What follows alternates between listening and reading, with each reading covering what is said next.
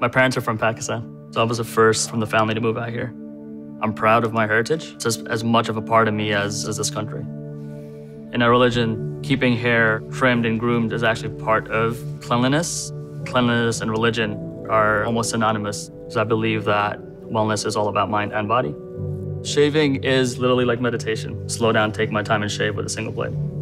To me, Bevel is just so much more than a product. It's very mission-driven. It represents who I am.